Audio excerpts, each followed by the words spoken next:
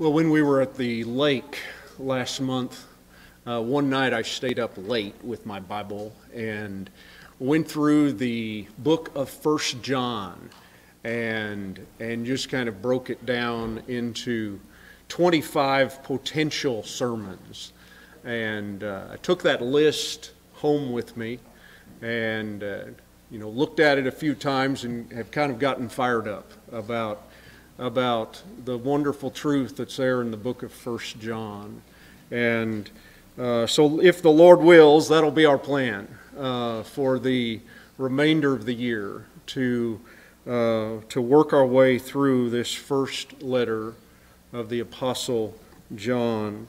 So feel free to open your Bibles there if you'd like to the first chapter of the first epistle of John. John was an old man by the time he wrote these words. He's probably the only apostle still alive. The others had all been martyred for their faith. Tradition says that John at this time was a pastor at the church in Ephesus, and that he was probably writing this letter to the surrounding churches there in Asia Minor that he was helping to kind of oversee as an apostle. And those churches were in trouble.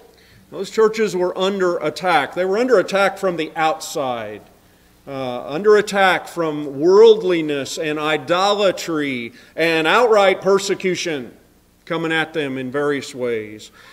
But it seems like they were in even greater danger from the inside. That there were a bunch of false teachers that were really troubling those churches. False teachers that had brought in destructive errors and heresy.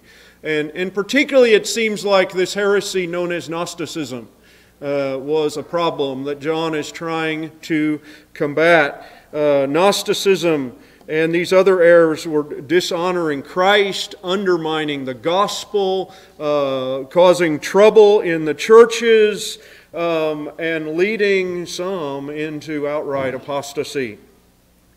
So in the midst of the trouble and confusion of those times, here the aged apostle writes this bold little letter to send out to the churches to try to put things right, to try to hold up truth and encourage people to hold fast that truth of the things of God. Now, John is often portrayed in, say, religious artwork as being kind of a girly guy, being kind of dreamy and soft and weak and whatever.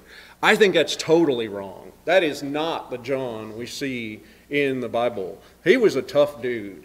And I mean, he's a blue-collar guy, right? I mean, he's a fisherman in the family business when Jesus calls him.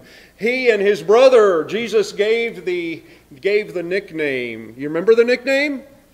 The Sons of Thunder. I mean, you don't get a nickname like that being some kind of wimp, right?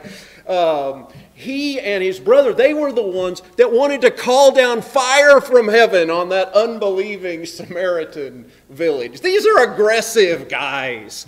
And they're bold, audacious guys. Remember, they get their mom to go talk to Jesus about making the two of them the top guys in Jesus' kingdom. That's pretty bold stuff. And here we see John as an old man. He's not lost any of that boldness, that intensity. He's not bold about himself. He's passionate about what? He's passionate about the gospel. He's passionate about the Lord Jesus Christ. And it's like he's this grizzled old warrior towards the end of his life who is still contending earnestly for the faith. He's like a veteran pastor who's trying to protect all these precious sheep out there from the wolves that are circling around them. And he writes this letter to try to help in all that. I think if there's one word that could summarize the book of 1 John, it would be the word certainty. Certainty. John wants these believers to be certain, to be sure, to be confident, to know exactly where they stand without any question. about certain great big truths. And so John, as he communicates these things, he writes in kind of an absolute style. There's not much nuance. I mean, things are stark and bare when he talks about them. There's a sense that he feels that the times are so urgent that he just can't mess around with nuance. He can't go around and round off all the sharp edges for everybody, and he's just going to lay it out there just as strong as he can in the hopes that the message will get through to the people that need it. John seems to sort out everybody into two and only two categories. Things are very simple in his mind. Either you're alive or you're dead. Either you're in the light or you're in the darkness. Either you're holy or you're a sinner. Either you are a son of God or a child of the devil. You either have the spirit of truth or the spirit of error. You either love people or you hate people. You belong to the world or you belong to Christ. And so there's all these strong statements in the book of John that kind of bug us. And our impulse is to jump in there and kind of try to soften things up. Well, it doesn't really mean that, doesn't really mean that. But let's resist that impulse a little bit. We need this book just as it was written, in all the bold clarity that is here. I think we need the book of 1 John more now than ever in my lifetime. See, we live in a time similar to John's time. Think about it. Think about what's going on right today. We see great confusion out there about really basic stuff. We see in the church a casual lukewarmness on the one hand. We see a creeping unbelief on the other hand. We see shocking apostasies happening in all directions. So much false teaching being accepted and promoted by people who claim to believe the Bible. It's like the lines, which in past years were pretty clear, have gotten kind of shifty and blurry in recent decades. And so into this situation comes the Apostle John with a big black Sharpie marker.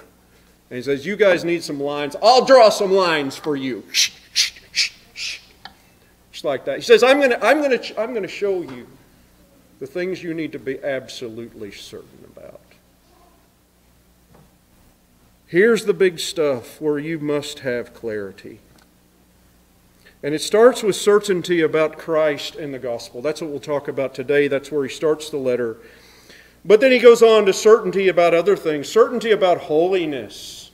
He says in chapter 3, no one who is born of God practices sin, because his seed abides in him, and he cannot sin because he's born of God. How about certainty about love? He says we know we've passed from death into life because we love the brethren. He who does not love abides in death. Certainty about truth. Chapter 4, by this we know the spirit of truth and the spirit of error. Certainty about the world and the devil. What's going on out there? John says the whole world lies in the power of the evil one. That's what's going on. Certainty about whether you are a real Christian or a fake Christian. A lot about that in this letter. At the end of the letter, John says in chapter 5, verse 13, these things I have written to you who believe in the name of the Son of God, so that you may know. So you may know what? You may know that you have eternal life. He wants you to be sure that you have eternal life. If you're saved, John wants you to be sure about being saved. He wants you to have assurance. But if you're not saved, if you're a false Christian, he wants you to see that as well. He wants you to be clear. He wants you to be certain about where you stand. Now, one thing you immediately notice when you study John's letter is that his writing style is completely different than most of the rest of the New Testament. I mean, Paul and Luke wrote most of the pages of the New Testament. John would come in third in the number of pages. But Paul and Luke, they write in a way that is linear, that is kind of step by step and logical. They're easy to follow where they're going. It's kind of all in a straight line. But John is not like that. John writes sort of in tangled loops and twists and turns, and he'll talk about something, and then he'll revert back to it later and talk about it again and say it in a little different way. It's a different style. It sometimes feels like John needed an editor for his letter. And yet, the interesting thing is the Lord preserved this letter for us in our Bibles just the way it is. And I think that in itself is instructive for several reasons. I've thought about this a bunch of times. For one thing, it's a reminder that while we say, yes, all Scripture is God-breathed, we should not have an idea of Bible inspiration like it was some mechanical process, like the Holy Spirit was giving a guy just word by word by word by word what to say. But rather it's a process by which the Spirit worked through the individual personality and style of that particular writer to give us God's Word and to give us a huge variety of the way truth is communicated throughout the Bible, through different people. And that's good, that it's that way. I think there's also a lesson here for us in the way we try to communicate spiritual truth to others. We're all trying to do that. In some way, we're trying to communicate truth just within our own families or whatever, at a jail service or up here trying to give a sermon or whatever. And that lesson is, be yourself. Be yourself when you're trying to communicate truth to somebody. When you're witnessing to your best friend in a coffee shop, be yourself when you do. Don't try to copy me. Don't try to copy somebody else, some famous preacher or whatever. Be yourself when you do that. John was not the same as Paul, not the same as Luke. He was not trying to be like Moses or Isaiah or David, right? He was able to be himself. And that's what the Lord wanted. That's what the Lord preserved in Scripture. It's for our good that it's that way. And you should trust that the Lord made you unique and that you are able to reflect the truth of Christ in a way that is unique and special and different than anybody else can do it. Be yourself. And one more application, and that is that the variety of communication styles we see in the Bible should encourage us to receive ministry from a variety of different kinds of teachers, different preachers, different authors, right? You don't just hear one kind or read one kind, but we can receive help from people that have really different styles than us. I'm grateful for the weird preachers I have heard in my lifetime. Have some of you heard some weird preachers over the years? Many of them from southern states, I would say. But I'm grateful for them. They've contributed something. There's guys that could not come up with a sermon outline to save their life. And yet the Spirit of God was upon them. Right? I received from them. I was changed by them. Guys like that. And so we should not have the attitude, well, that guy is not of the same style as the kind of preacher I like, so I can't receive from him. I can't hear from him. I mean, if we do that, then we can't receive from John here. I don't think John preached with sermon outlines. Okay. I think his sermons are probably tangled also. We need that uniqueness. Well, anyway, that's all just introduction. Let's turn our attention to these fantastic first verses of 1 John. Beginning at verse 1, what was from the beginning, what we have heard, what we have seen with our eyes, what we have looked at and touched with our hands concerning the word of life. And the life was manifested, and we have seen and testify and proclaim to you the eternal life which was with the Father and was manifested to us. What we have seen and heard we proclaim to you, so that you too may have fellowship with us. And indeed our fellowship is with the Father and His Son, Jesus Christ. John doesn't give any greeting, any salutation at the beginning of his letter like you usually see in the Bible. Man, he just dives right straight into his great passion, the great passion of his whole life. What's he talking about here in this first paragraph? What's he diving right into at the beginning of his letter? He doesn't quite spell it out, but the answer is clear. He's talking about the Lord Jesus Christ. He's talking about the gospel message about Him and His saving work. That's the big thing here. And that's the starting point for this whole letter, for everything else in this epistle.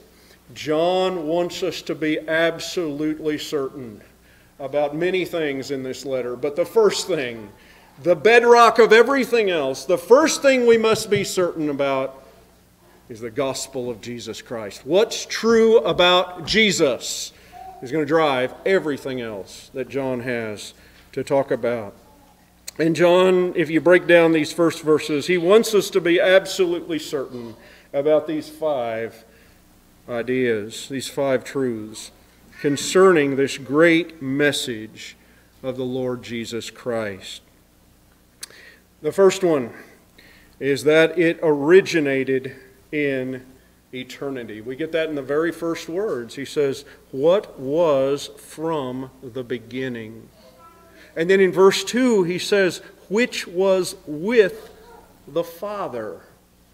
Now you might notice that the beginning of John's epistle is actually quite similar to the beginning of John's gospel. And we're going to make this connection a lot of times as we go forward, that there's language in John's gospel that's similar to language in his epistle. It's the same guy. This is the way he talks. It's the way he communicates. And so what's that first verse of John's gospel? It says, in the beginning was the Word, and the Word was with God. Well, here he says, what was from the beginning, which was with the Father. The point here is that the Lord Jesus Christ did not begin to exist in Mary's womb. No, He was from the beginning. The Son of God had been with God the Father forever, as far back as any of us can imagine, back in history, back before the world was, back before anything else was. You have God the Father, God the Son, God the Holy Spirit forever, existing together in perfect love and harmony. And from eternity, long before Adam's first sin, God had already planned to create you and me and to accomplish our salvation through the Son of God coming to earth, dying on a cross, and so on. Our redemption was not some stopgap deal that God had to come up with on the fly, but something that goes back to the beginning, goes back into eternity. There has always been one grand plan of redemption for humanity, and it always centered around the eternally existing Son of God from the beginning. But that plan that originated in eternity was then manifested in time. That's the second thought. Manifested. That's the word in verse 2. The life was manifested. At the end of the verse, it was manifested to us. Something that previously was hidden and secret has now become public. It's now been brought forth. It's been put on display for all to see. That's what happened when Christ came. When He entered the human race by being born of a woman, He was being manifested. Now, Here's how John describes it in the first chapter of his gospel, John 1:14. The Word became flesh and dwelt among us, and we saw His glory. Glory as of the only begotten Son. Only begotten from the Father, full of grace and truth. He came, He was manifested, you see. A little later in John 1, it says, no one's seen God at any time, but the only begotten God who is in the bosom of the Father, He has explained Him. He came to manifest God, to manifest this gospel message to humanity. See, we cannot begin to figure God out on our own. We can look out at creation. We can understand some things about the God who created this world, His power, His wisdom, and so forth. But we can't know very much about God. We can't climb up to heaven and investigate God in some way. No, God had to come down to earth. He had to come down here and reveal Himself. And God manifested Himself in the person of His Son. Yes, prior to that, God had been giving us truth through the words of the prophets. But now the Son of God Himself takes on human flesh. He comes among us as a human being to reveal God to us, to manifest spiritual reality in a way that had never been seen on earth before or since. And it was such a clear manifestation that the Lord Jesus could tell Philip, if you've seen me, you've seen the Father. What a claim he makes.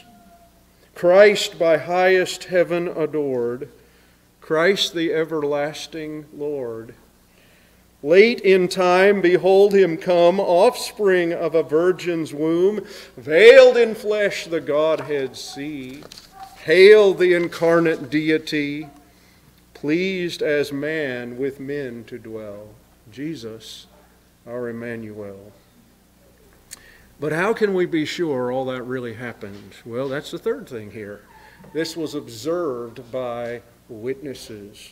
Observed by witnesses, reliable men using their senses, heard and saw and touched the incarnate Son of God.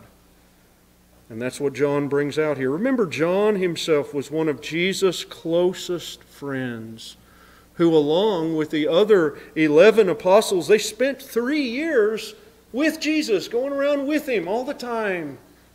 And he says in verse 1, what we have heard. See, they heard everything Jesus said, right?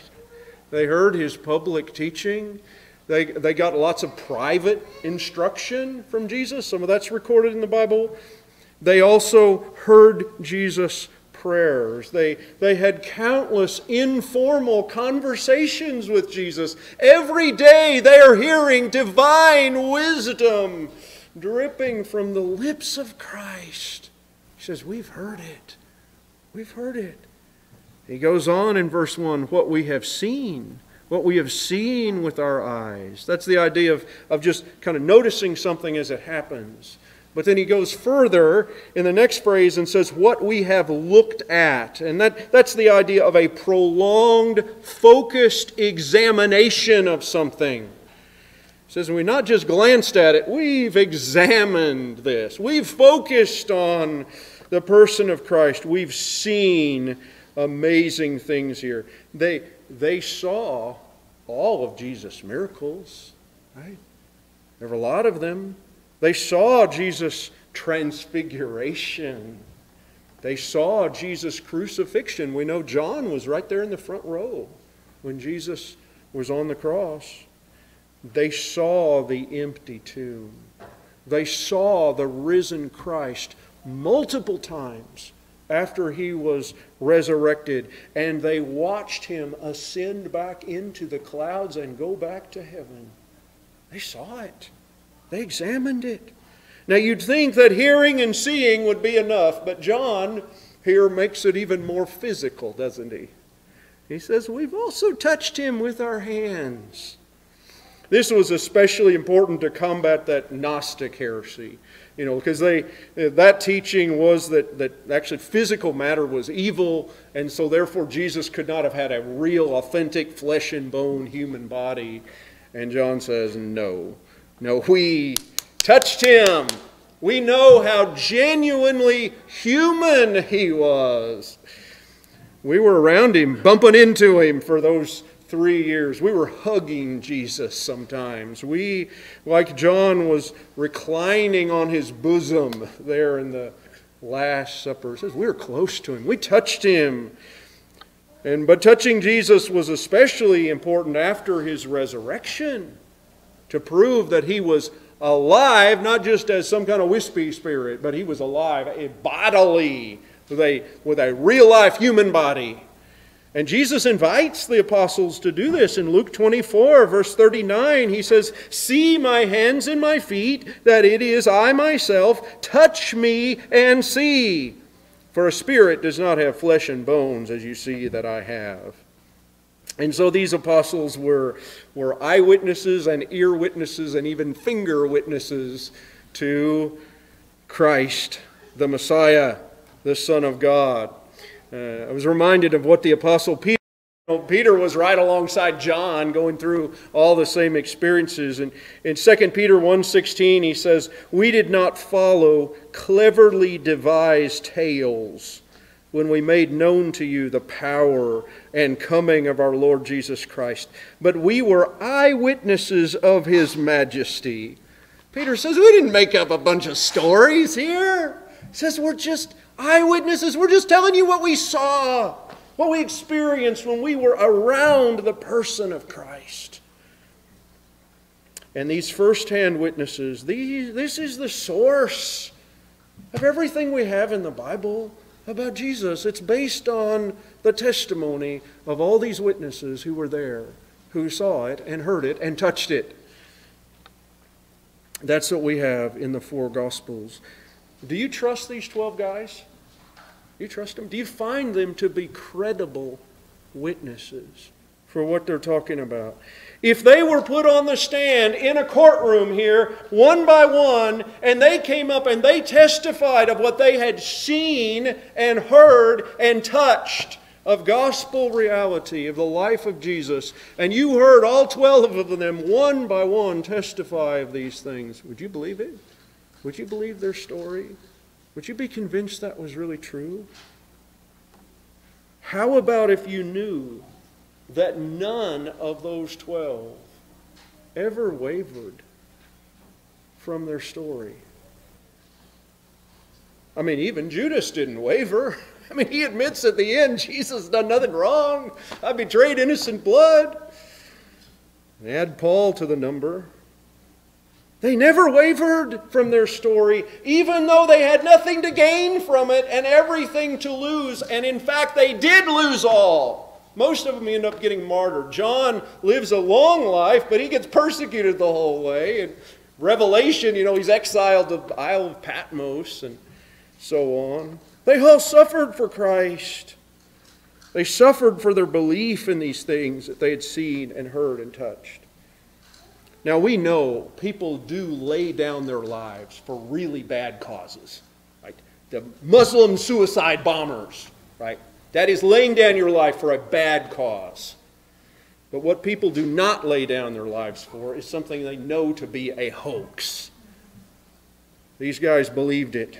They knew what they had seen and heard and touched. And here John, some 50 years later, is absolutely certain about Christ, just as certain as he's ever been in his life. And he wants all the rest of us to be equally certain about the gospel, about Jesus, as certain as he himself was. Do you understand this? That the foundation of the Christian message is not philosophy. It's not reasoning. It's not putting a bunch of arguments together. The foundation of Christianity is history. It's objective facts. It's things that have happened in time and space. Things that are testified to by many credible witnesses. Our faith is based on that. Multiple, reliable first-hand accounts, like that of the Apostle John. And what did these apostolic witnesses do with their knowledge about Jesus? John says, we proclaimed it. We proclaimed it. We didn't keep it to ourselves, but we announced it. We publicized it. Verse 2, it says, we have seen and testify and proclaim to you the eternal life. Verse 3, what we have seen and heard, we proclaim to you also. They didn't keep the good news to themselves, but Jesus had commissioned them to be His witnesses, right? Acts 1, verse 8, you shall be my witnesses in Jerusalem, Judea, Samaria, and to the uttermost parts of the earth. That was their job. Not just to observe it, but to proclaim what they had observed, the Lord Jesus Christ. This word proclaimed, I think, is important. It means that there was authority and certainty in their message. These guys were not hedging. They were not speculating. They were not tentatively suggesting some things. Well, maybe this might have happened. They were not philosophizing about things. They were announcing something. They were declaring the amazing news of what had happened before their very eyes. They were not doubting or unsure of it. The Apostle Paul says in 2 Timothy 1, I know whom I have believed, and I'm convinced that He's able to guard what I've entrusted to Him. There's no uncertainty. I know it. I'm convinced of it. I'm sure. I'm certain. That's how they proclaimed the gospel. But the proclaiming process didn't stop back in the first century, did it? Because Jesus sends all of His people with the same commission to go into all the world and make more disciples and make more disciples and make more. And how do we do that? We do it the same way the apostles did, by proclaiming the truth about the Lord Jesus. Proclaiming it the same way. We are all commissioned as proclaimers. We're all commissioned to be the ambassadors of King Jesus. It's the continuing work of His church globally and the continuing work of this little congregation right here we're part of locally. It's our commission to be proclaimers of this gospel in our generation. How did you ever end up becoming a Christian anyway?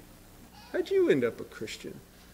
Well, I think it's because somebody, somewhere along the line, proclaimed the gospel to you. Now, it's probably a bunch of different people. People in your family, maybe. Maybe it's people that have written books and things. Maybe they contributed to that. But you've heard the gospel proclaimed to you. It's like what Romans 10 says. How will they believe in Him if they've not heard? And how shall they hear without a preacher? There's got to be preachers. There's got to be proclaimers out there telling about Jesus. And we can only proclaim this message effectively when we ourselves are rock solid, certain about its truthfulness, just like the apostles were. See, when we witness to lost folks, we do not approach the subject of Jesus Christ as cautious, tentative seekers. You know, well, maybe, maybe not, I'm not sure. But we come as those who have found. We're finders. We're telling you what we've found, what's real, what we're certain of, what we are gladly basing our lives on. What we are absolutely sure. We are declaring things of which we are certain. The Christian can bear witness, like the apostles in a sense, and say, I know the risen Lord. He's real to me. He's changed my life. I know my standing in Christ. I've proved Him countless times. He lives in me. He's a daily reality to me. Let me tell you about this Jesus. That's often how it is when somebody first gets saved, isn't it? Christ all of a sudden is just gloriously real to the brand new Christian. Right? And it just overflows. And they want to go tell everybody about Jesus. Now, they don't know many Bible verses yet. They don't know all the apologetic arguments yet. But, man, they know Jesus. And they just want to tell people about Jesus. And there's power in just that certainty of even somebody that's pretty ignorant that just knows the Lord and tells others about the Lord. Think of that woman at the well. She'd been saved like 15 minutes. And she heads into town and she convinces basically the whole village to come out and see Jesus. She was a powerful evangelist. She didn't know much of anything. But she says, come see this Jesus that's told me everything I've ever done. You see, she knew something of Christ. She was certain about that. But sadly, the confidence of a new convert can disappear later on. Somebody that used to zealously lead in gospel outreach doesn't do that anymore. Why not? Because they've lost the confidence. They've lost the certainty. They can't proclaim anything anymore. They're not sure about the gospel message, or they're not sure about the assurance of their own salvation. Things have become doubtful and hazy again. It's hard to proclaim when you're not really sure about it. But the apostles proclaimed it. The early church proclaimed it. And we're called to proclaim what is certain and real for ourselves. And why is this so important? Why is it so important to be certain about this message and to proclaim it everywhere? Why? Because it's a matter of life and death. That's the fifth thing. This message is what gives life, eternal life, to those who will believe it. Verse 1 says the message about Christ, it's just called the word of life. The word of life. It's not clear whether he's talking about Christ himself or the message about Christ. But basically it adds up to the same thing. He's the word of life. It's about life. Verse 2, he says, we proclaim to you the eternal life. The gospel of the Lord Jesus Christ is a message about life. Life. Before Adam sinned there in the garden, God warned him that if he ate that forbidden fruit, in the day that you eat of it, you shall surely what? Die. And he ate of it, and he died. We've been dying ever since. We've all been born spiritually dead in trespasses and sins, but the Lord Jesus comes to earth on a life-giving mission. In John's Gospel, it says in chapter 1, in him was life, and the life was the light of men. You know, later on in chapter 10, Jesus says, I came that they may have life and have it abundantly. The next chapter at Lazarus' tomb, he says, I am the resurrection and the life. Whoever believes in me shall live, even if he dies. So it's not just that Jesus talked about the topic of life. And it's not just that Jesus could dispense life to people. Like, come up here, I'll give you a squirt of this life. But instead, what the Scripture reveals is that the life was actually in him. He is the eternal life, is what John says here. You get this life by being joined to the Lord Jesus Christ spiritually. It's the only way to get spiritual life. It's being joined to Jesus, being one of his, being saved by him that way. When you become a Christian, new spiritual life begins in your soul. Theological word for that is regeneration. Right? It's life in you, the life of God in the soul of man. Though your body will die physically in a few years, your soul live forever. Your soul as a Christian, you already have eternal life. You already possess it in that sense. But we're not done with life, are we? At the end of the world, the Lord Jesus will return. The body of every Christian will be resurrected to join that soul, its spirit. We'll be resurrected just like He was resurrected. We'll live with Him forever in a new earth with redeemed, fully redeemed body and soul together with the Lord forever and ever and ever. Fullness of life, abundance of life. That is the gospel hope, eternal life in Jesus Christ. Well, I said at the beginning that John's letter is about certainty. Certainty, being certain about the biggest, most important things. And from these first verses, he wants us to be certain, first of all, of these great truths here regarding Jesus, regarding the gospel of our salvation, because this is the starting point.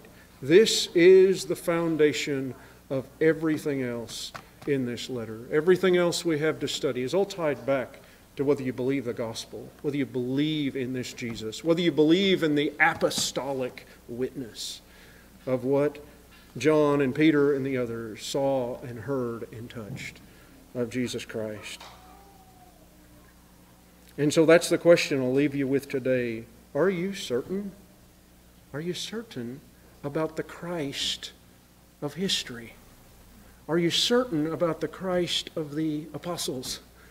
Are you certain about the Christ of the Bible? Are you certain of these things? If not, why not? Why won't you just believe the testimony of John and Peter and Paul and the rest? You must settle that first. There is life, abundant life, eternal life at stake here. And whether we believe, whether we embrace this good news of Jesus Christ. We heard earlier this morning that He receives sinners. He receives those that come to Him. If you come in repentance and faith, if you come trusting in Him as your Lord, your Savior, if you come believing these truths.